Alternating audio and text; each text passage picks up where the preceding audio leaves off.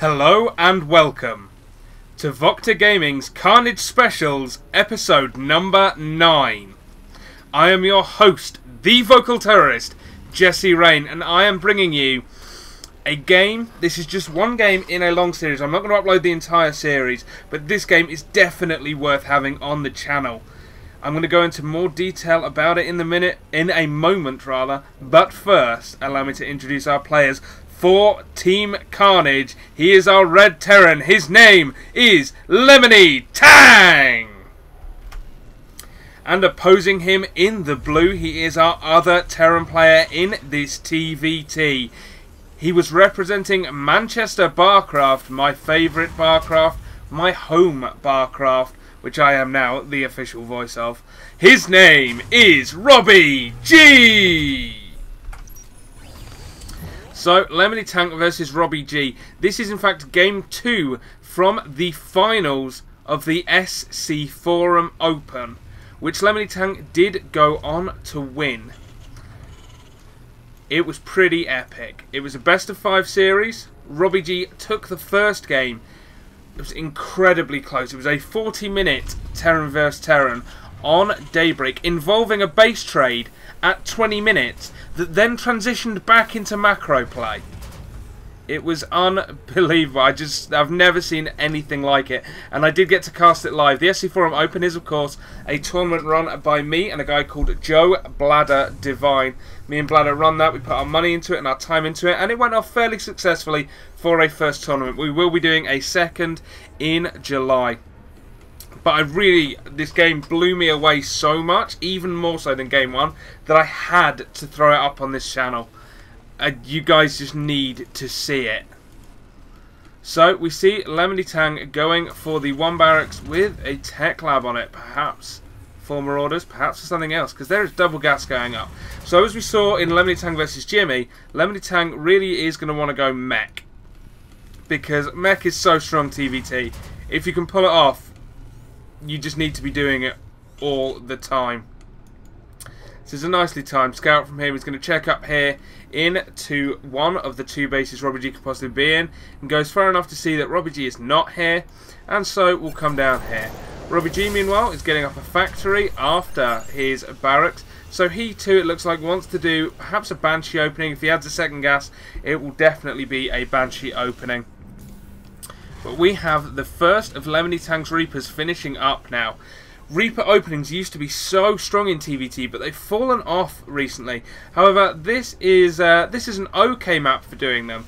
Now, you don't have a lot of surface area up at the back of the base for dropping Reapers into the main. But what you do have is 2 mineral lines that are very, very close to one another. So your Reaper can hop back and forth between them, and so long as your opponent only has Marines and Marauders out, there's not a lot he can do to stop you. Now, unfortunately for LemonyTang, RobbyG has not done an expand build. If he did, he'd have been able to do so much damage at this point. RobbyG is in fact going for the Starport build, which of course will be a Banshee opening. We have Nitro packs also on the way for the Reapers, so it looks like LemonyTang definitely wants to invest into Reapers more than just as an opening, more than just as a scout, but in fact as a main damage dealer and harass unit throughout this game. So at 5:15, this Reaper is going to hit the base. Now, unfortunately, like I said, there is no expand there, but he is going to be able to jump up onto the main and start killing SCVs. He already has a Marine kill, and now he's up to 2 SCV kills as well. Is he going to get a 4th? One more shot. Yep, gets a 4th and gets out of there safely.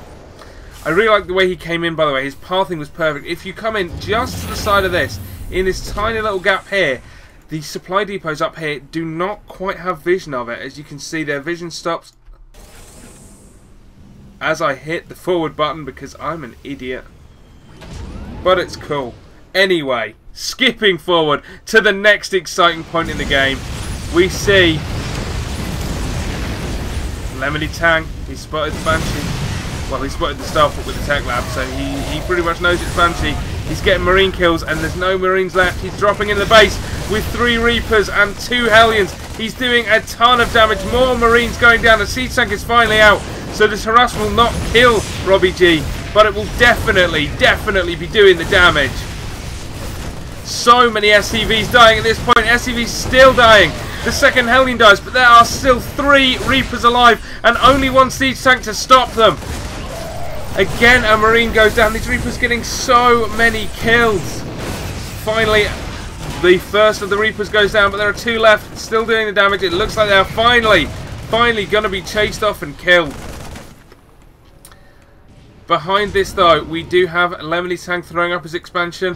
RobbyG finishes his, so he will be slightly ahead in terms of expansions. But unfortunately, with 22 workers killed to just 6, LemonTang is going to be miles ahead economy-wise, as we see here with 26 SCVs to 11. So LemonTang in a commanding lead, and he does the correct thing. He had the Viking up to kill that Banshee when it came into his base, which it did. He is adding 2 more factories. He wants to go super mech. The tech lab on the starport will allow him to get a Banshee, and he is going to use that medevac to drop again, this time with a Hellion, a Marine, and a Reaper. And this time, RobbyG has an expansion up. He's trying to make SCVs and get his siege tech out. But unfortunately for him, this drop is going to come in. It's going to do some more damage. The Marines are up here looking for Reapers. They are not back here spotting for drops, and now the drop comes in. So another SCV dies. The Reaper and Hellion doing so much damage. The Marine unfortunately targeting the refinery. The Marine will die. The Hellion will die. But the Reaper escapes to the natural to do yet more damage, getting more SCV kills, forcing the mules away to the siege tanks. So the mules not mining, forcing RobbyG to lose even more economy. And back in the main base of RobbyG, back in the main base of LemonTang rather, we can see Cloak on the way. We can see he is going to get some Banshees out. He has the 2 Vikings up, so he has a nice little Viking advantage at this point, because he knows RobbyG in fact is not even using the starport. He just doesn't have the money, because it is 36 SCVs to 16. LemonTang absolutely storming this game, throwing up a 3rd command center now, way before RobbyG can even think about it. RobbyG struggling just to stay in this game, to stay relevant at this point in time. We have a Banshee now on the way for LemonTang. Cloak is going to be done, and he has added a 4th factory. Blue Flame is done for the Hellions, so that is going to do some sick damage in the future in any kind of Marine engagement. A reactor going down on this factory, so we're going to get double Hellions out as well. LemonTang is just setting up in the perfect position. We have 4 Marines out on the map for RobbyG. Going to take these Elnaga watchtowers, try and just see what LemonTang is doing, try and catch him coming towards him. Unfortunately for him, LemonTang is in fact expanding again. And RobbyG just doesn't have the forces to attack. There's no way he can punish this kind of expansion. LemonTang is saturated pretty much on 2 bases. Has all the factories in the world. Using this barracks now. Just going to fly it about, in fact. By the way, this is on the MLG version of Metropolis. So as you can see, we don't have the islands. Oh, but we have a Banshee with Cloak heading down towards RobbyG's base. We have 2 armories on the way for LemonTang as well. His orbital commander is about to finish, at which point he will float it to the 3rd. We have a 3rd trying to go down for RobbyG, but LemonTang is attacking at the perfect time. The Marines are not up in the main base, they're down at the natural. So he's going to get even more SCV kills. This Banshee getting so many kills already. And then it cloaked, and oh my word, no scans left for RobbyG. So this Banshee can just continue to kill SCVs for as long as it wants. 47 seconds of Cloak left, and now in fact is even escaping the Marines in the main base, coming down to the natural, gets up to 10 kills so far. It is at ranked sergeant, 11 kills now. Is he going to get a 12th? Gets a 12th. Finally, RobbyG is able to scan, and he will take down that Banshee, but he got 12 kills and forced to scan, which is 1 less mule, which means RobbyG is even further behind him. We're just going to take a look. It is 51 SCVs to 24 at 13 minutes, nearly 14 into the game. He is over double the SCV count, and he stops the 3rd from going up. LemonTang is just playing a picture-perfect TVT at this point in time. The 3rd is going to land for him. He has everything he needs in his main base. He is able to mech up so hard.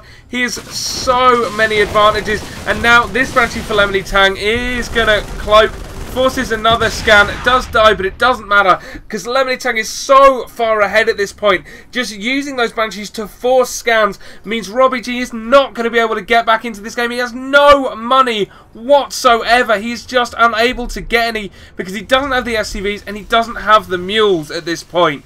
LemonyTang, meanwhile, is fully set up on 3 bases. He's getting his upgrades 1-1 for his vehicles. So that's the siege tanks and Hellions going to get 1-1. He's adding another starport, another 2 factories here. Incredible. LemonyTang is just storming this game. There is absolutely... We have a small engagement in the middle of the map. The Hellions with Blue Flame melting those Marines. And LemonyTang can honestly just sit back and wait. He's going to get so far ahead at this point. He just needs to keep doing these little harasses, just forcing RobbyG back, making him unable to just completely go economy-wise, forcing him to continue making units instead of SCVs and keeping ahead. LemonyTang, meanwhile, is just going to push out with his Hellion, Siege Tank, Viking, and Banshee force. Adding a second Banshee to that mix, getting high-sec auto-tracking as well, throwing down a 4th as he attacks. So even if this attack doesn't kill his opponent, RobbyG is in no way going to be able to punish LemonyTang taking a 4th. So LemonyTang will stay 1 base ahead throughout this game. Here he goes, cloaking his Banshee. He's going to use them to scout, maybe even pick off a couple of Marines. There goes the first Marine. Now they stim forward, a scan goes down. He's going to lose his Banshees, but he stims his units into siege tank range, and they are going to completely decimate those units. The Hellions as well with Blue Flame. So now he's just going to push down and kill off this 3rd base. The SCVs and mules are retreating, but they're lining up. Even more SCV kills for LemonyTang. Oh my word, I'm going to bring up, we're just going to see 47 workers killed in the course of this game. LemonyTang, his siege tanks taking out the siege tanks of RobbyG. Oh my god, nearly triple the supply of RobbyG at this point. LemonyTang absolutely perfect throughout this game, getting even more SCV kills now. Oh my word, and now he has him contained on 2 base. 2 base versus 4 base. LemonyTang adding more and more Hellions, more and more siege tanks. And look at this, anytime RobbyG even tries to move, he's just going to get blown apart. LemonyTang now attacking from 2 fronts. RobbyG with the GG. At this point, LemonyTang levelled the series 1-all and went on to take it 3-1 with another great game on Antigua Shipyard. And then, unfortunately, RobbyG misunderstanding on Entombed Valley that cross positions were not enabled on MLG's Entombed Valley. It's big enough that they actually allow vertical positions as well. And he tried to do a proxy 3 racks into a base that had no LemonyTang. But what a game that was from LemonyTang. There is just no better way. I mean, he picked Metropolis because he'd lost game number 1, so he was able to pick this map, and it was the perfect build. I mean, I'm just going to bring it up again before we finish this. 61 workers killed in a total of 18 minutes in the game. 72 SCVs to 30. There is no other domination like that in esports. That is, simply put, the best TVT I have ever watched in my entire life. Anyway, thank you very much for watching this. Hope you enjoyed it, and I'll be back in the future with yet more Karnage specials right here on youtube.com/Karnage Esports.